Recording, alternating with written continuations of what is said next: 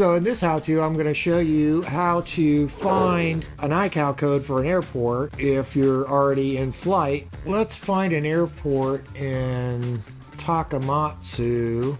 See if we can find it in satellite. There's one. And it doesn't look like it's going to give us the iCal code.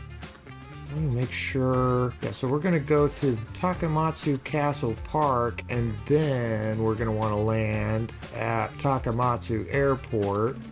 I can use my glass cockpit to find the iCal code instead of opening a browser. Let's drop my pin. And then see if I can use nearest to find it.